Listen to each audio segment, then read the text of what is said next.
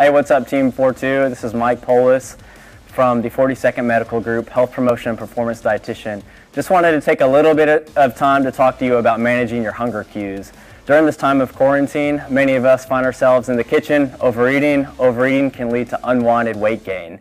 Oftentimes we eat out of stress or boredom, so I encourage y'all to kind of take a step back and realize, are you hungry? Are you not hungry? Are you eating out of boredom? Are you eating out of stress?